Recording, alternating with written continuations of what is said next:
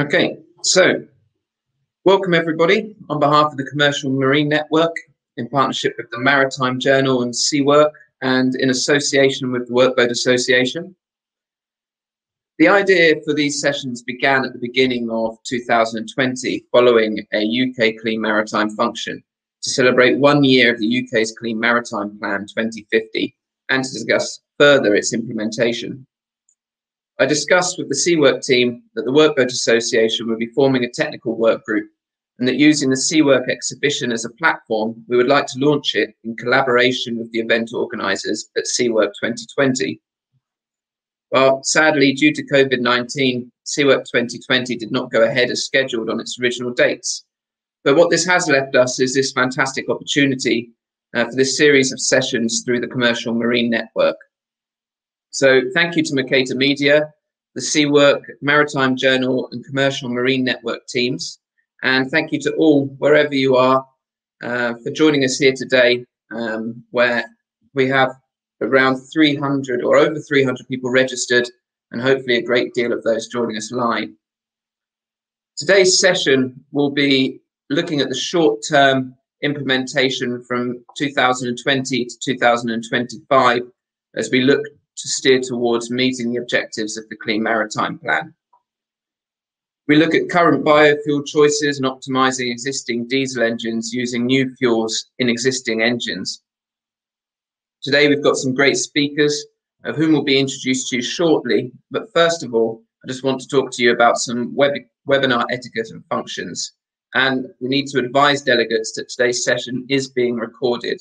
So if you want to catch up with anything that was discussed today, this will be emailed to delegates who have registered in hopefully no less than 48 hours following this webinar. So there is a public chat function available for use throughout the session, which we welcome delegates to use to make any introductions or comments, but please do not use this chat function to ask questions, and I'll discuss why soon.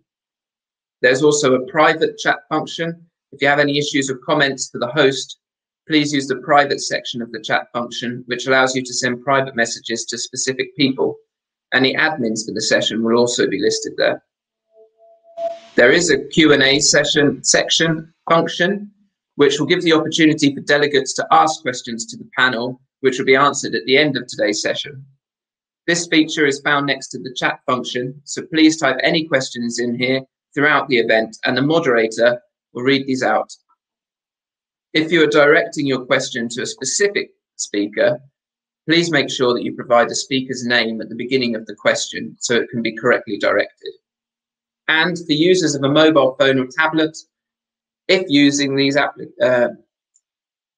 one of these, please make sure that the chat function, it could be hidden, but it can be accessed by clicking on a blue speech bubble icon. I hope that's clear for everybody. I'm now going to hand over to the moderator, who is also the chairman of the Workboat Association's Technical Forum, and that is Andy Page from Chartwell Marine. So Andy, I welcome you to join me here. And without further ado, please proceed with today's session. And I wish everyone the best of luck, and I hope you learn lots. Thank you. Great, thank you very much, Kerrie. Good morning, everybody, and welcome to the first of our Get Set for Workboat 2050 sessions. As Kerrie mentioned, we have a series of fantastic presenters lined up today, starting with Dr. Jonathan Williams. Dr. Jonathan Williams founded Marine Southeast in 2005, and he holds the position of CEO. Jonathan has led the company to become a catalyst for marine business investment in innovation and diversification. MSC is now internationally recognized as a leading European marine cluster, centered on world-class business and research capabilities in the UK's Solent region. Jonathan holds engineering degrees from Cambridge University, Imperial College London, and Cranfield University. He is a chartered engineer and a fellow of the Institution of Mechanical Engineers and the Institute of Marine Engineering, Science and Technology. Jonathan's presentation today focuses on the use of novel fuels, including barriers to entry, the glycerol and PLAX alternative fuel options, and earlier adopters in this sector. So without further ado, Jonathan, if you're able to set your presentation, and look forward to hearing on your interesting subject. Thank you. Well, thank you very much, Andy, for that introduction. Very kind, and welcome to everyone. Thank you for listening. So I'm Jonathan Williams. I, as you know, run Marine South East, and we've been carrying out a number of projects over the last few years, looking at the whole question of novel fuels. And in particular, what are why they will be taken up, and what are the barriers perhaps to them being taken up. So I'm going to just canter through a few of those activities over the next few minutes. So the first question I suppose we have to ask is why we need novel fuels. And the obvious one, I guess, which needs little introduction, is because we're told to through regulation. And with IMO MARPOL convention, of course, is one of it's been around for a while now. It's getting steadily tighter, particularly in emission control areas. Recently introduced the carbon reduction measures. But I think possibly particularly for this audience, the more urgent and maybe more sort of intrusive impact could well come from local bylaws. And we're seeing that happening all around the world now, where cities in particular are introducing restrictions on the use of fossil fuels in certain areas. And that's having an immediate and actually pretty immediate effect in places like Amsterdam, already in place, getting tighter in 2025. So this is now really. And the final reason is reputation. Final reason, reputation, which is fleet operators looking at environment, social and governance factors, as well as commercial pressures. The countries like Norway introducing things like the NOx tax, which are a major driver for investment in clean propulsion systems. So what are we doing? Well, we ran a project called Gleams. This one, I'll just cover this first. This is the market first before we come on to the projects. So this is taken from the Clean Maritime Plan. And as you can see from the figure here, we're talking about very large amount of fuel production technology investment, 8 to 11 billion. This is taken from the Clean Maritime Plan that Kerrie mentioned. Of course, big numbers, but there's also a big number down here in terms of the total consumption globally of marine fuel. So conclusions that we can see, I think, are liquid fuels are still very attractive because of their energy density. They're easy to carry. Hybrids may well be an interesting part for zero emissions operation. We'll come on to that in a moment. But there's clearly growing interest in clean net zero fuels. So one of the projects that we've run to look at that possibility was looking at glycerol as a marine fuel. It's called the Gleams project. And we were working with a company called Aquafuel. They're one of the leaders in this particular fuel. They actually run the Formula E recharging station. So they use glycerol to generate, to charge batteries basically, to recharge the electric race cars at the Formula E events. So good track record, and you can see why they use it from the graph here. It shows the very clean characteristics of glycerol that can be achieved. And you can burn it in almost a standard diesel engine. You need to change the air inlet arrangement slightly, but it's a very nice solution. We ran a project which built a little pilot auxiliary engine here. You can see it on a workboat. We exhibited this actually at SeaWork a few years ago. Got a lot of interest. And the question I suppose we have to ask ourselves is, if we did this a few years ago, why isn't everyone talking about glycerol and using it today? Very good question. And so we've looked at the barriers to try to understand what it is that governs the ability of operators to adopt novel fuels. And we can see four main categories of barrier, which we need really to understand. The first one is that fairly obviously, where a lot of operators want retrofit options here, and otherwise we're restricted really to the new build market. So they're looking for drop-in replacements. Possibly they could introduce something more extensive when they're repowering the craft, maybe hybridizing. These are possibilities, but getting that retrofit capability is crucial to certainly to the 2025 market, clearly. Secondly is security of supply, and these are all fairly obvious, but actually we just need to keep them in mind. You really do need to be confident that you can find bunkers where you need them, and so for this reason, we think that the early adopters are almost certainly going to be vessels operating from a home port, where they can control and have certainty that they have access to bunkers. And also the supply capacity. One of the problems with novel fuels is that often they don't have a very extensive supply capacity, so there's a risk that the fuel will not be available when you need it. So another little barrier there. Economics, of course, is always there as a potential barrier, and the unfortunate fact is that when you do any sort of fuel processing, it costs.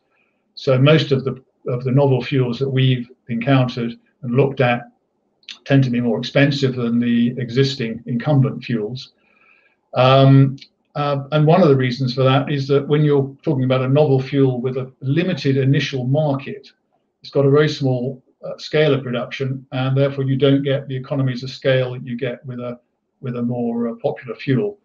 And that's inevitable when you're starting, because you don't have a big market by definition. So even getting the sort of 10,000 tons a year kind of production level can be extremely challenging for a new entry fuel. Finally, compatibility. Is the fuel, is it compliant? If it's a drop-in replacement for a conventional fuel, does it invalidate the warranty in some way? These are all very questions that you really have to be thinking about. And of course, the final one is the energy content adequate to use existing fuel tanks. So a number of things which we really need to keep in mind when we're thinking about novel fuels. One fuel which ticks quite a few of those boxes actually is this fuel called Plax, and it's made by a company called Recycling Technologies. They're a UK company, and they developed a process for converting waste plastic into fuel. And the nature of the process means that they can effectively dial up the characteristics that they want. So they can replicate a diesel lookalike or indeed an HFO lookalike, controlling the wax content and other characteristics. So very interesting. Of course, it is more expensive, and so we think that at least in the short term, the market for this kind of fuel is likely to be companies that have a particular reason why they need to be clean and green. So, for example, wind farm operators. We've done quite a lot of work in the wind farm sector, and those operators are really keen to decarbonise and clean up their wind farm support fleets. So they are probably a good early adopter market to go for, because they have a particular reason to be willing to pay a premium for the fuel. So in conclusion, almost, I'm just going to run through what we think some key messages are. I know we're not looking at the 2050 target specifically in this event, but nonetheless, we have to consider it, because what the big boys do will affect everyone else. And this is just a massive problem. Just a capacity required globally is enormous. I'm sure we're all aware of some of the fuels that are being looked at by the deep sea shipping operators at the moment. But certainly in the nearer term, I think the move into biodiesel and biodiesel equivalents, offering this retrofit capability, is probably going to be really key to the future. But the other point is this local air quality targets, which we have to see in the same light as the decarbonisation, because companies only want to invest once. And so being able to to find low sulfur and low particulate fuels, able to burn in low NOx engines, maybe with catalytic reduction. So that's a key way forward. They're likely to be more expensive, so we need to look at those markets which can be early adopters. And maybe I think the idea of the hybrid drive with a novel fuel could give operators a lot of flexibility to be able to operate on zero emission where they need to, but still be able to burn the fuel to recharge the battery when they can. So those are just a few conclusions. Obviously, happy to answer any questions later on, but meanwhile, back to you, Chairman.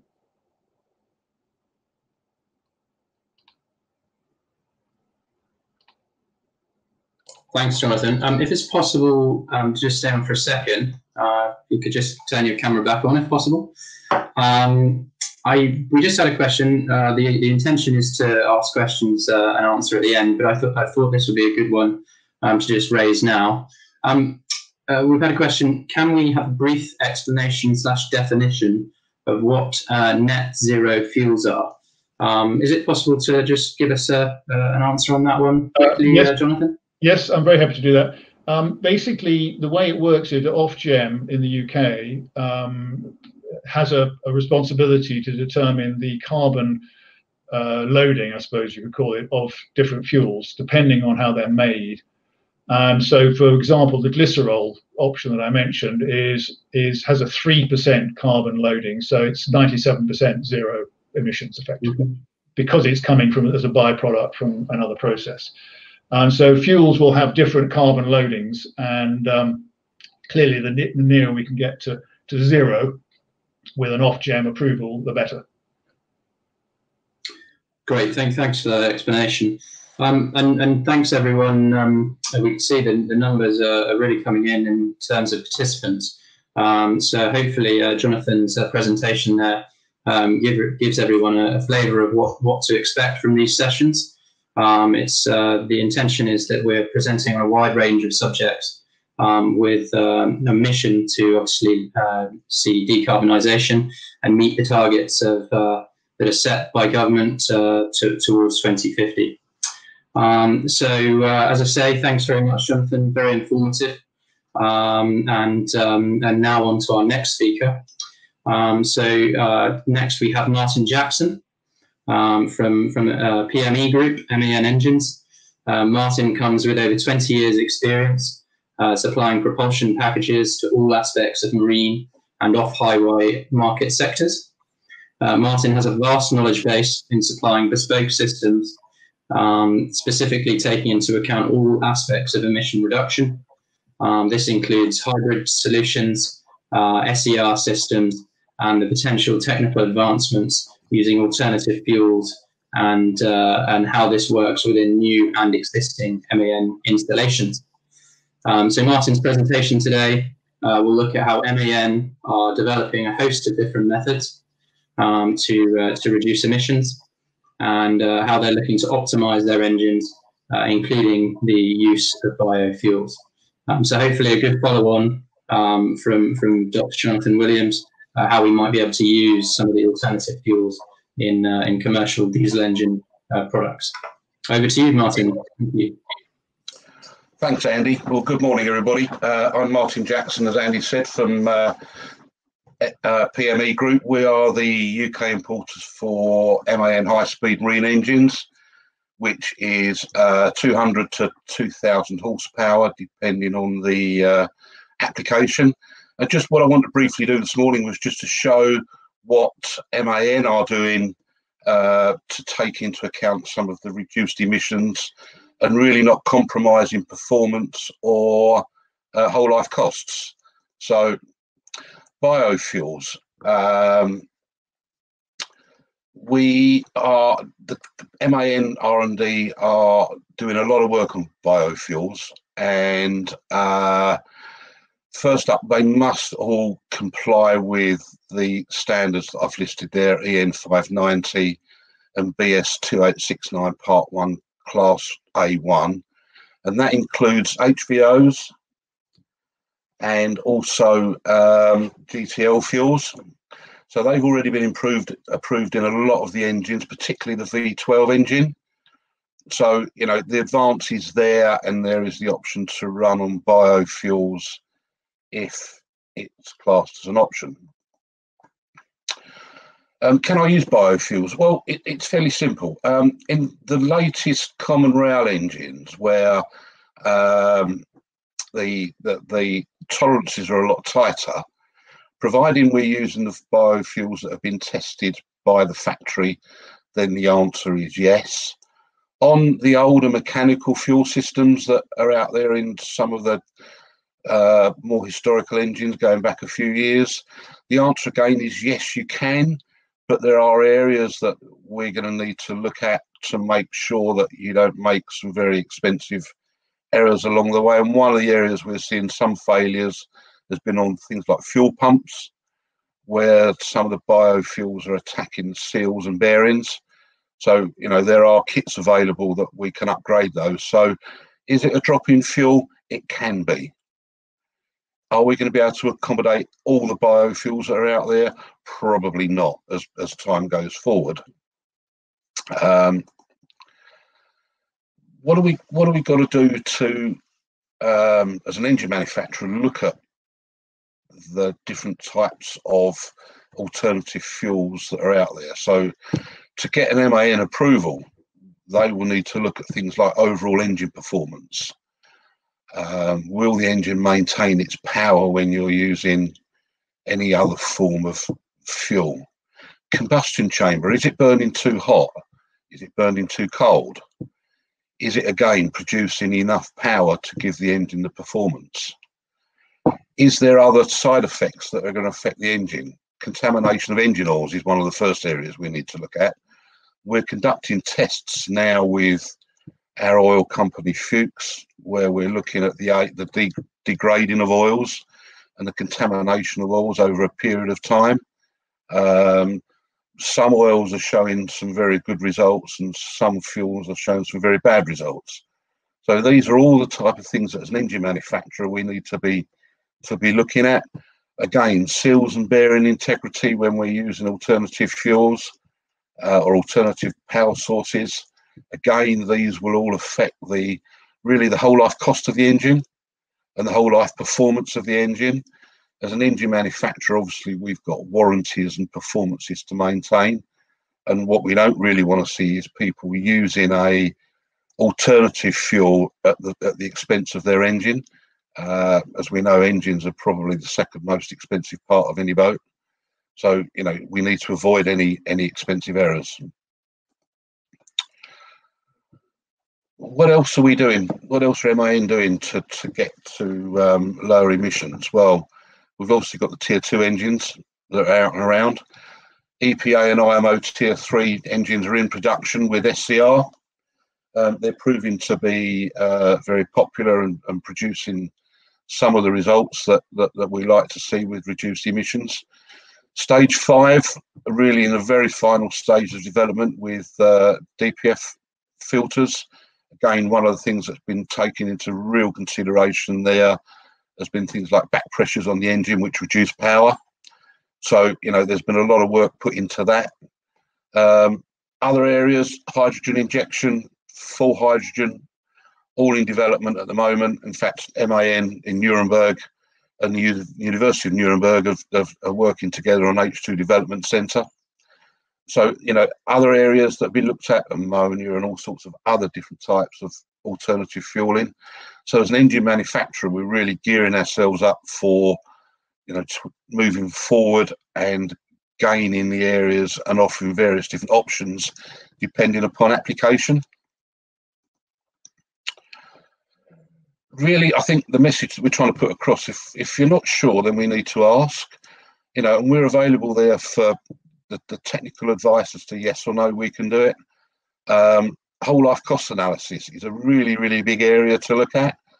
If by saving a few pence on a litre of biofuel, what's it going to cost you in the future? Are there side effects that are going to make it not worthwhile? Is there another option like hybrid, either serial or parallel hybrid? like SCR, there could be all sorts of other alternatives. We'll look at the application with you and try and work out what you're trying to achieve. And obviously along the lines from that, we need to be able to provide the suitable aftermarket support, spare parts, service and longevity of operation.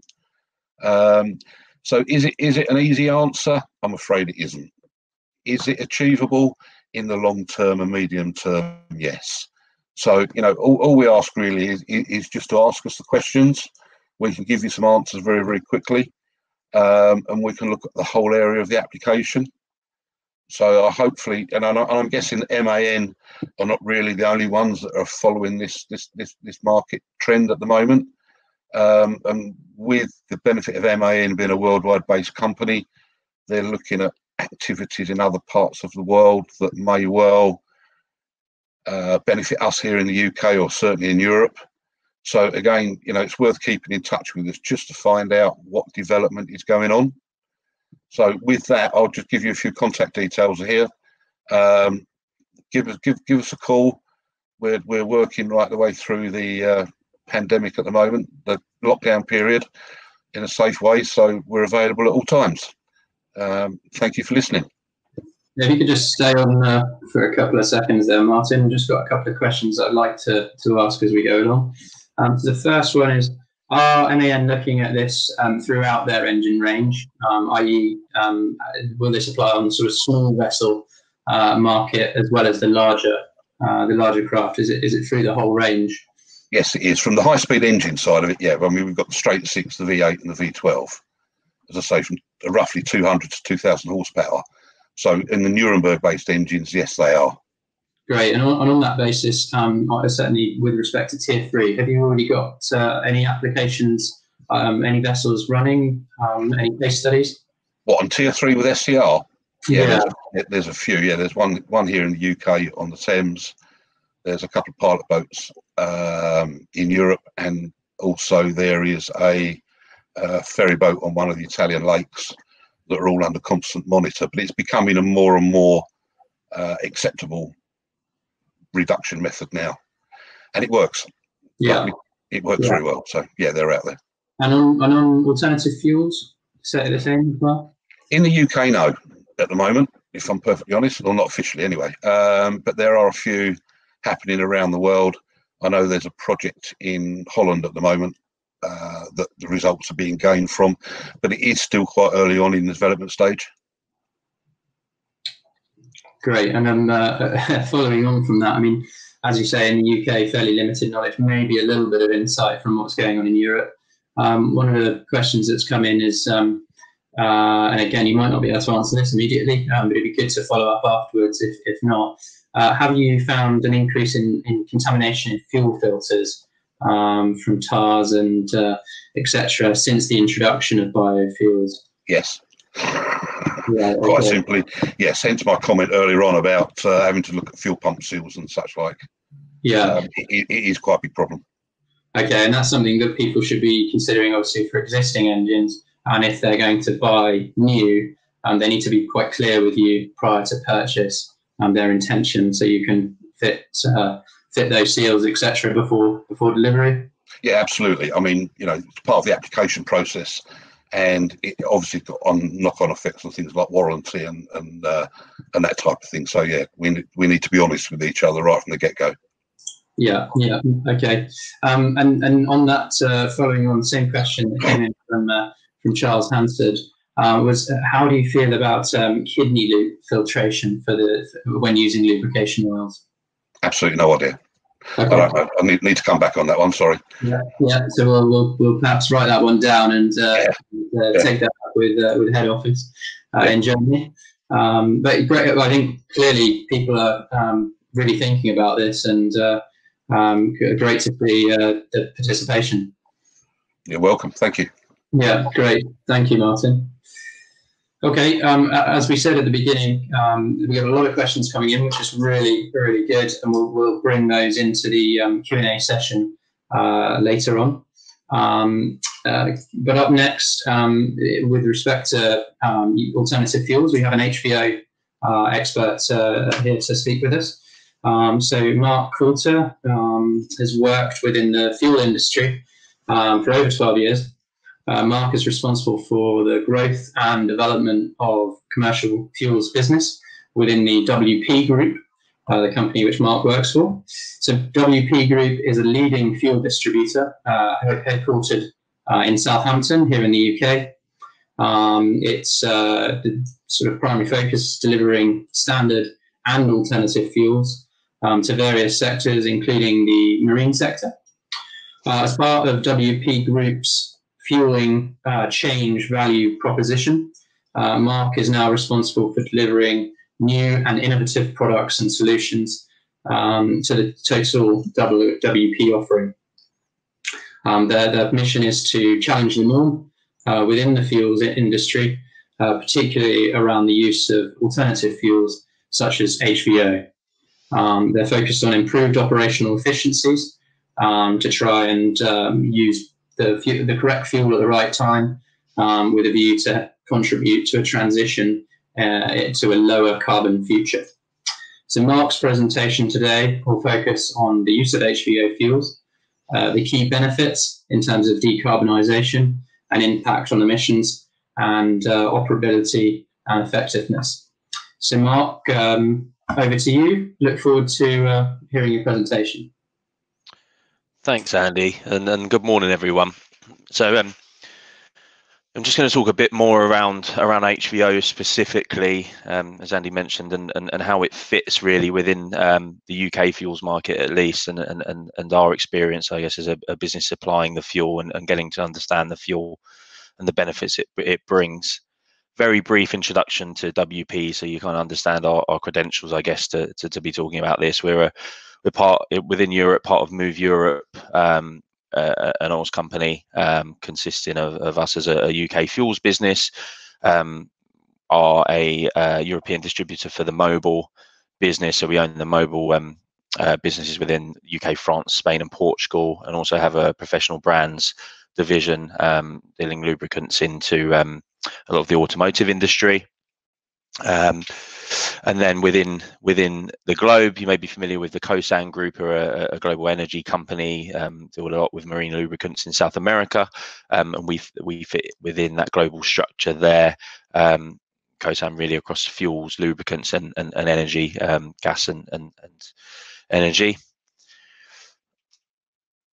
So we work with predominantly 6 key sectors, supplying standard fuels and alternative fuels, and I guess as a good lead into alternative fuels, most of these sectors, there is becoming an increasing demand on doing things differently, challenging the norm, and looking at what's out there to use different fuels. Everyone's on this kind of road to decarbonisation and want to know what the options are.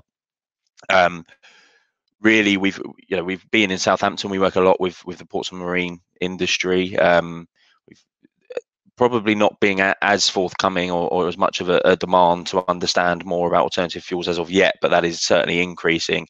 I think construction and airports are certainly on the increase. And the one thing that seems to all of our conversations and all of our understanding our customers in the sectors is that actually HVO is starting to become more of a viable alternative for now, to get us to this kind of net zero position in the future. So what is HVO? As a high level summary, it's actually a fossil free, low carbon drop-in replacement for diesel, and its feedstocks are made from completely 100% renewable waste, so from plant waste, food waste, and actually because of that, it's not linked to a fossil fuel at all. The feedstock's completely renewable. That provides an actual rough 90% reduction in total GHG emissions, and actually allows us to, in terms of reporting from a carbon perspective, allows a significant benefit there. So like I say, it's a complete drop-in replacement, which is another huge benefit. There's no retrofit needed. There's no real cost outlay for that. It's you can mix it with normal diesel, standard diesel. It blends, and actually is a paraffinic fuel. So Martin was just talking about warranties and classifications, and BS 2869 for gas oil and EM 590 for diesel. Actually, HVO is given its EM 15940 classification, which consists of HVO and GTL, which I'll talk briefly on shortly. That's the paraffinic fuel classification, the fuel of no scent. So it's actually, from a warranty perspective, from a, I guess, comfort in knowing that engine manufacturers are approving this type of fuel to have its own classification is a huge benefit, and one of the reasons why people were seriously considering this fuel. Just to break down the benefits, so typically an increased storage life, the fact that HVO is hydro treated vegetable oil. When you look at the actual process of the esterification process of the fuel using hydrogen instead of oxygen, brings some stabilization benefits. So we find for sectors that are typically low turnover, where it's sitting in a tank for a long time, there's increased storage life. Filters, it's a cleaner burn, it's a cleaner fuel. I will add that actually when we're doing first fills with customers, it's worth bearing in mind that it does have this kind of cleaning effect on tanks. So if there's a fuel tank on board, or a fuel tank that has had maybe not so much housekeeping over the years, then it's probably worth having a look at that first, because typically it can block filters and put a lot of the crud through, for want of a better word, and block filters initially. But once that kind of challenge is overcome, it's a much cleaner burn and less maintenance. As I say, a drop in diesel, there's no issues with combining a blend of normal diesel and this and HVO. You can mix it with various different types of fuel, which is makes it very easy to use.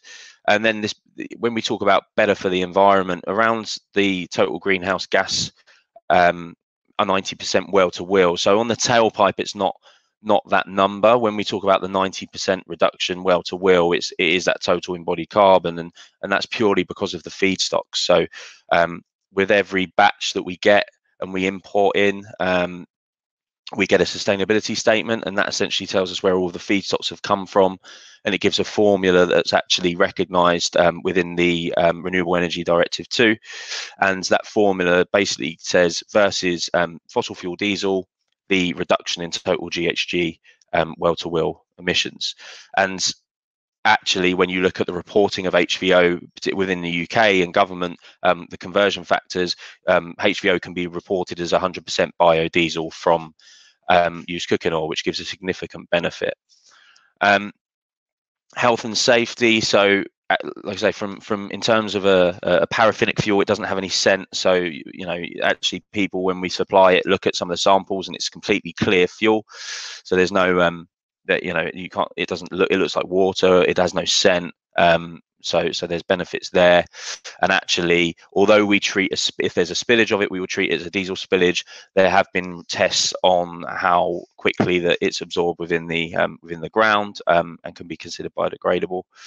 And then importantly as well, as Jonathan mentioned earlier, looking at the air quality side of things, along with the decarbonisation, it has a real impact on NOx, particulate matter, on the tailpipe. So it's the chemical composition of the product, similarly to GTL, that has a significant impact on NOx and PM on the tailpipe. We've seen around about, from NOx in tests that we've done, about 30% reduction in NOx, and somewhere around 60 to 70% in PM 10s.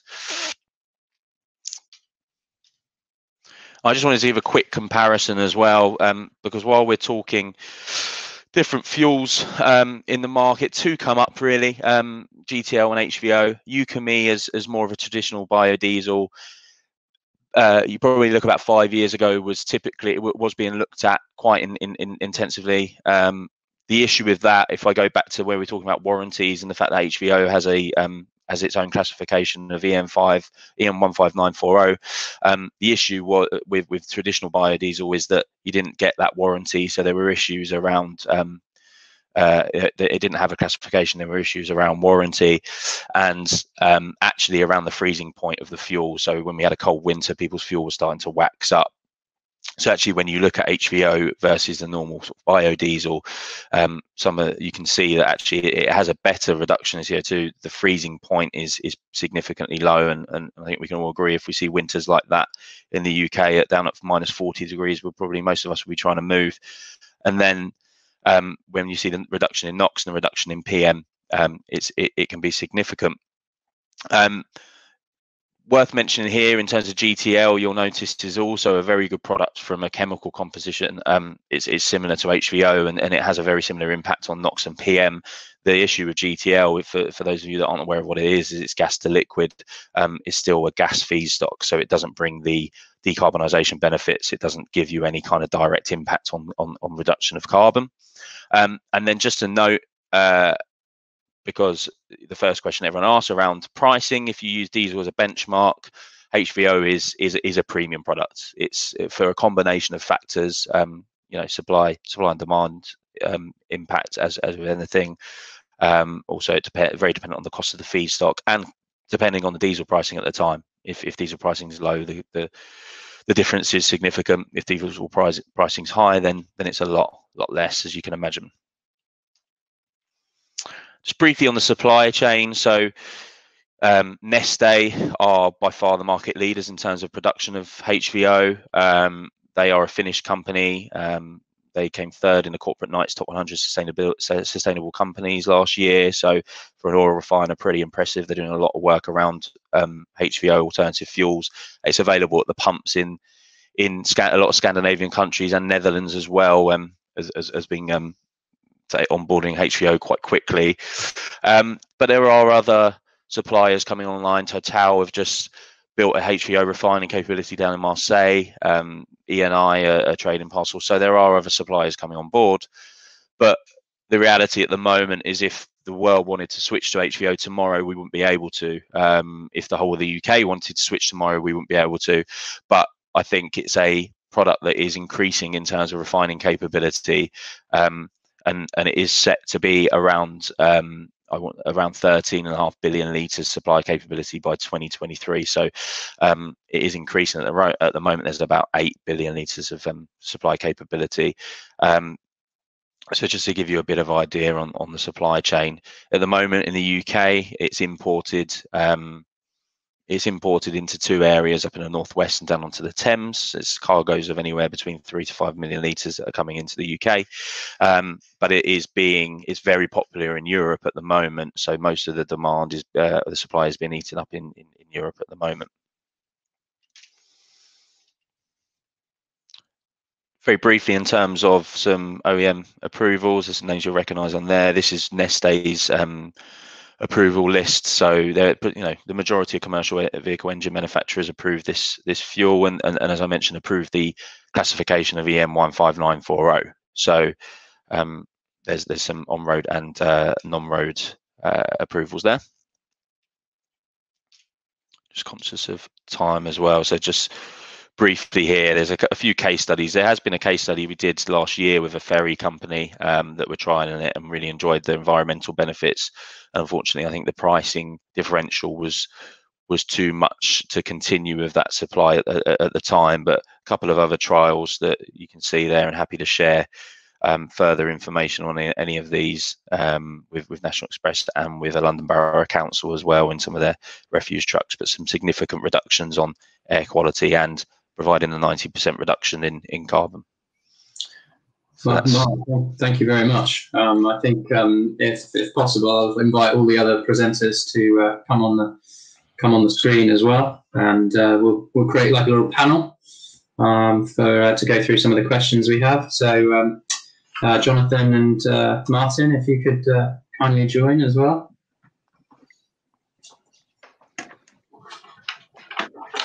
Are you there, Jonathan? Hopefully he'll come in a second. In the meantime, quite a few good questions come in, and whilst we're on the subject of HVO, sort of came across a little bit in the presentation, Mark, but I wondered if you could expand on how HVO is processed. In terms of the actual process of it, I can get some data. It's quite detailed, but Yeah. At a high level, it's the feedstocks predominantly in Rotterdam. It's coming across from Rotterdam. It's refined. The difference between that and the process of diesel is the catalyst. So it's hydrogen instead of oxygen. So that's typically the main difference. But I'm happy to share a bit more detail around the actual sort of scientific piece. I can speak to our tech guys and get a bit more detail on that and share it afterwards. Yeah, that'd be great. Yeah, if we could share that with our participants, it just helps everyone understand a little more on what it is and obviously where it comes from. And on the subject of alternative fuel types, Jonathan, you mentioned a plastic waste fuel, and I noticed you did answer in the chat there, but I wondered if you could just, for the wider audience, explain how processed plastic waste fuel is made to be green. Well, the main points, I suppose, for or advantages that Platts can bring is that its feedstock is zero sulfur. First point. So when you burn it, when you burn plaques, it's a zero SOx and it's essentially zero particulate combustion. Now, some would argue, okay, it's based on fossil fuels because you make the plastics out of fossil fuels. The way Ofgem works is that if that material would otherwise be wasted, you can. This is how they work out their carbon reduction percentage. So by using an otherwise waste product, effectively, it qualifies as a very low carbon. I don't actually have the exact figure for plaques, I'm afraid, but it's a very low carbon fuel. Yeah. So by essentially recycling, we're making a net gain. Correct, exactly so. So the alternative would be turning it into park benches, for example, or burning it in a waste to power plant. But arguably, this is a more effective way of doing it because you're creating a fuel which you can transport around the place.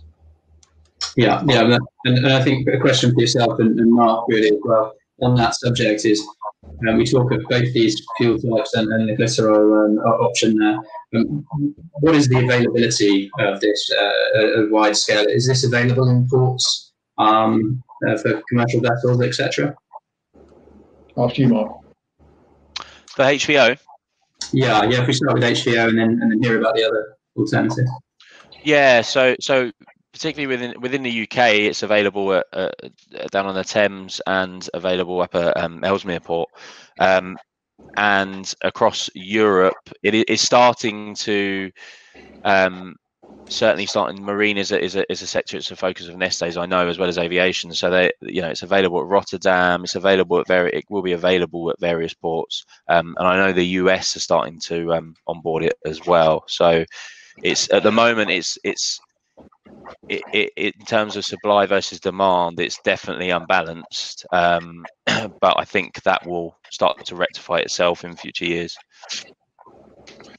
Yeah, and the same for the. Yeah, on glycerol, you can't buy glycerol at the moment, to my knowledge, anyway, in a port. And the reason is that the glycerol, which is traded on the global market, there's a massive market for glycerol. And it's a byproduct of biodiesel production, so it's a lot of it around.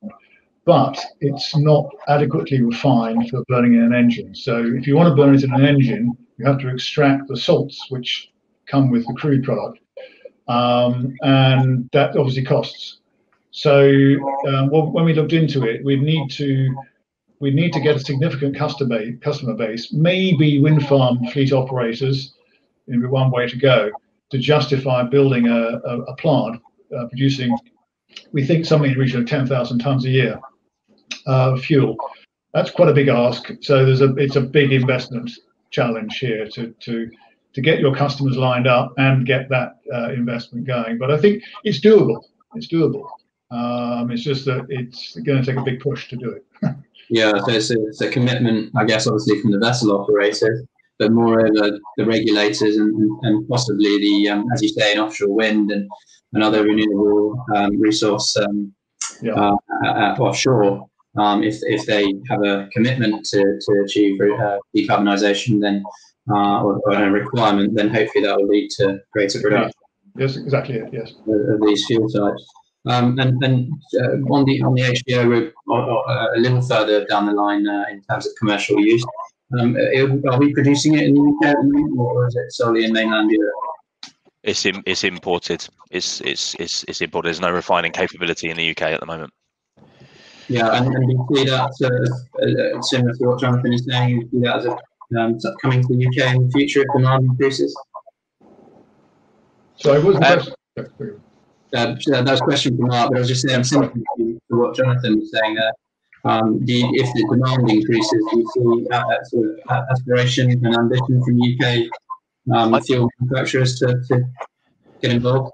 I think so. I think at the moment the predominant manufacturers of the product are quite happy sitting in Europe at the moment, and with the highest demand there, and shipping over cargoes every now and then to the UK. But if the demand suddenly spiked, then I can't see why they wouldn't look at some form of refining capability in the UK. It's difficult. It's difficult to find that capability in the UK. There has to certainly be a tipping point, I would say, to make it very attractive for the refiners to want to look at that fuel. The demand would have to significantly increase, but I can't see why not if that does happen. Yeah, and I guess one thing that might be influencing demand, and one of the comments that has come up in the question answer section there, is how the UK government is applying duty to HVO fuels. Is it currently considered a white diesel or a red diesel? It's exactly the same, Andy. So it's exactly the same as diesel duty. If it's for off-road purposes, it has the off-road duty, 11.14. If it's for on-road purposes, then it would be the same as normal diesel, the 57.95. So it's just the duty difference, as is with normal diesel. Yeah, and do you think, have you had any discussions about a further reduction in duty if it could be considered a green fuel type that well-to-wheel is reducing emissions? No, we've not seen anything yet. I mean, it's an interesting point, because that's kind of, if you look at some of the Scandinavian countries, I know Latvia is using it across the pumps. A lot of Estonia are as well, and then a lot of the Scandinavian countries are using it just at the fuel stations, and it's heavily subsidised, government subsidised, which has led to people just going to a station, putting it in their cars. Just like we are with diesel and petrol, and that's kind of shows that they're quite advanced from that side of things. But in the UK, we're not really succeeding at the moment with having that, a subsidy, and it doesn't look like that will change in the near future anyway. Okay, yeah, thanks for that, Mark. So we're moving towards Martin on the subject of HVO still. Comments come in. Some engine suppliers, such as Cummins and Young, are still not in favour of using HVO. The question is why. As Mark said, it complies with EN 15490, which I understand is the requirement for fuel in a combustion engine. Can you expand on that, Martin? Well, I can't comment on why some of the other engine manufacturers are not approving it. I can only imagine it's down to some of the byproducts within the combustion effort of the engine, whether it's attacking some of the components or affecting performance. But I can't, I've got no idea why Cummins and Yanmar and one or two of the other engine manufacturers are not approving it currently. But from an MAN perspective, you obviously do approve the use of the.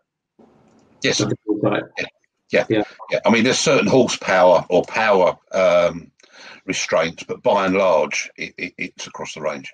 Okay, and those limits, would you sort of impose that on the certificate when you issue the engine? Yes. So you would sort of advise the operator. It's prior to that, Andy. It's when we're doing the application. We'll advise, if they mention, if the biofuel is mentioned earlier on, then we can advise what power ratings we can use. But it's growing every day. So by and large, as time progresses, it will be across the whole power range. Yeah, and what about like effects on compliance? Does that affect the type approval certificate? Do we have to get any changes from classification? No. Okay. Yeah, it doesn't affect the compliance at all. The only area obviously it affects is when we start issuing EIAPP certificates. Okay, and the EIAPP, I assume, shows a slightly lower figure. Obviously, the tailpipe output is very similar to the well to wheel. So I guess it's from an MAM perspective, it's you see it as a positive step in emission reduction. I mean, yes, it is. And I mean, in all honesty, and Mark touched on it just now, from the inquiries that we've had for it, one of the biggest problems is infrastructure, is supply of the product. But from a engine manufacturer, yeah, it's approved. We can use it if it's available. Great, cool. On the tier 3 side, which obviously I assume the intention with momentum, if demand does increase and government and other bodies desire us to use this these alternative fuels. Tier 3 obviously would work in conjunction with this. I assume that would have no impact. That's a really good question, and I can't answer it. In fact, it's a question I've just written down to ask the factory as to whether we can use biofuels with things like SCR and DPF. Yeah, I mean, I assume it would be okay in the sense that the SCR is after at the exhaust combustion. Yeah, I would imagine the answer is yes, but I've written the question down, so I'll get back to you on that one. Yeah, and on that note, is there a timeline for a tier 3 compliant engine availability for each of the engines? I assume that the 12V is ready to go. It's pretty much across the board.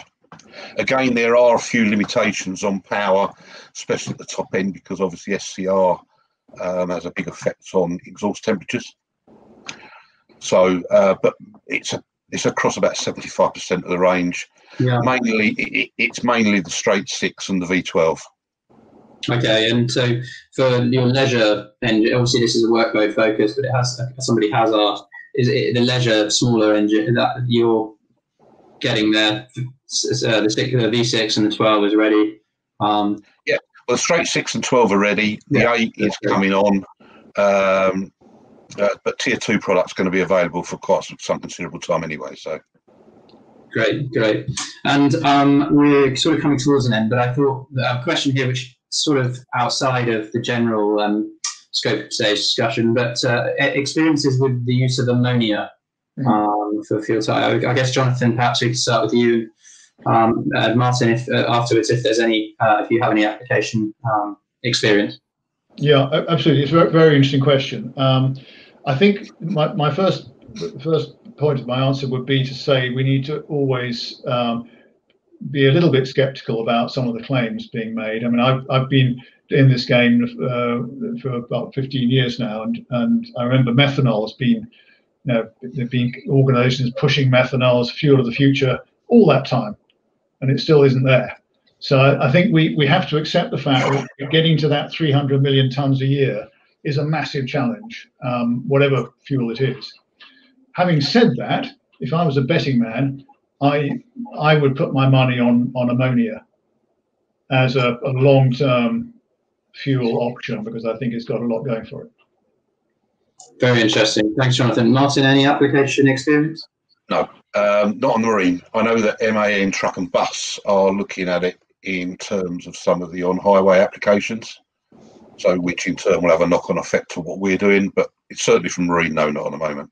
Okay, well, I think in light of Jonathan's comment there, and not a betting man, but if he was to put his money down, it would be that we should probably have a presentation on ammonia as one of our sessions.